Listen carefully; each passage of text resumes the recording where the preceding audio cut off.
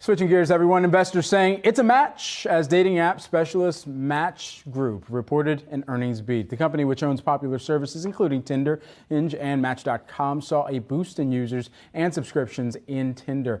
That's even as a widening or a weakening global economy threatens some of the spending here, particularly from its lower income consumers. But this is notable, especially given how the reopening would certainly thrust a lot of attention towards people who were just looking to get back out. And year over year, that was the construct. How much of the reopening in 2021 in Q3 back then would actually protrude or permeate over into 2022 and remain kind of this normalized level?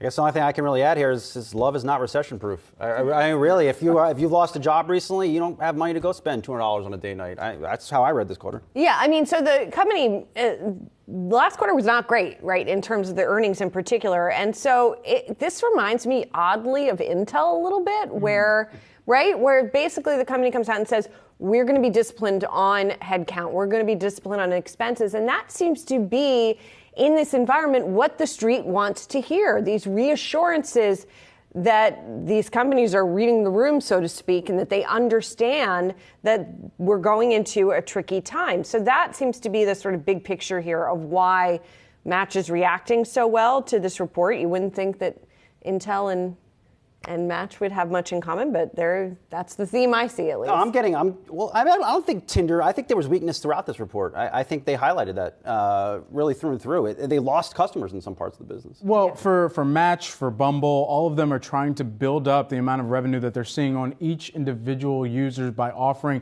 some of the incremental kind of add-on costs, whether that's being able to move yourself to the top of somebody's queue, whether that's being able to say, just send somebody a gift through the platform, which to me is a little creepy. But if that's your 10 things you should not do. X.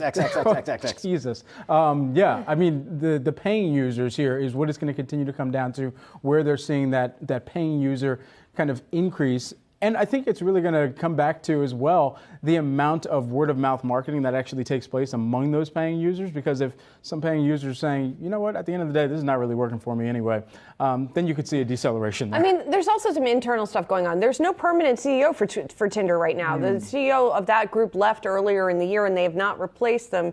And so this is something that they need to work on as well. So they're seeing the revenue strength. They're seeing still paying users keep up. But it's this sort of preparing for maybe things that are not going to be so rosy coming down the pike.